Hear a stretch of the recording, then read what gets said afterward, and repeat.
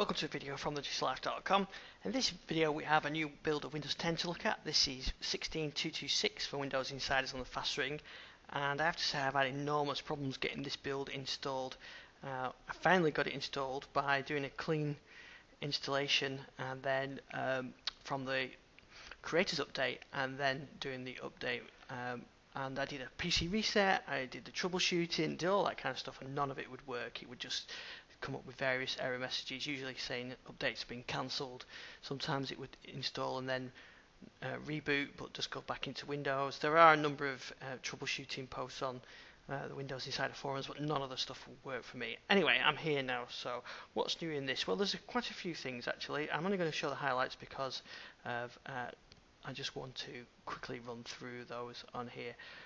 So EPUB format has improved support.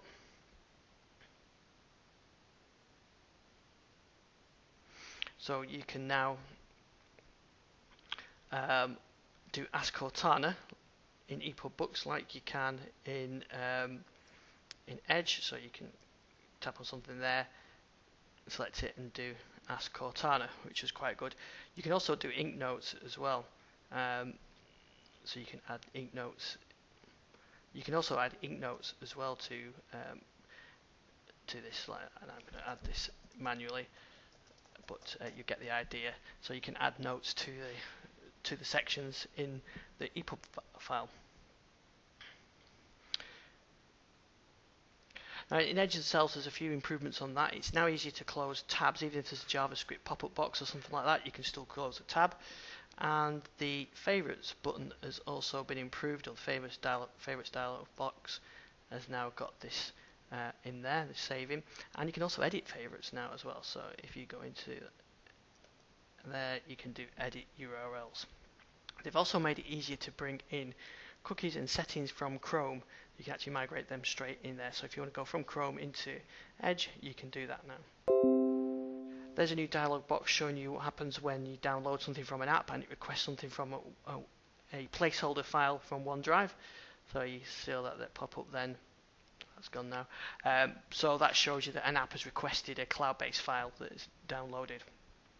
Something else that's new is the on-screen keyboard, and especially the little swipe keyboard now works in multiple languages. So you can do, this is a test, and that now works in whichever language you're in, which is good to see. There's multiple languages for that.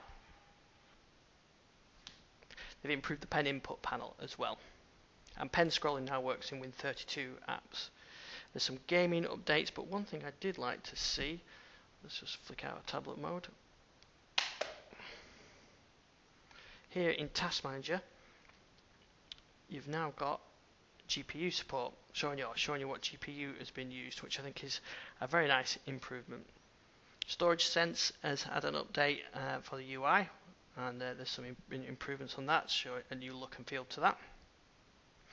And remote desktop can now be set up in the settings without having to go into the old control panel.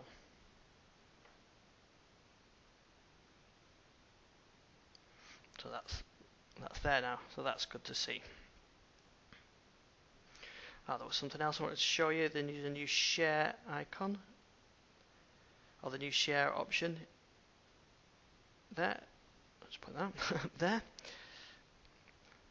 And Calculator has now got conversion features, so it can do money, temperatures, all that kind of thing. Let's show you. There you go. Money, temperature, area, speed.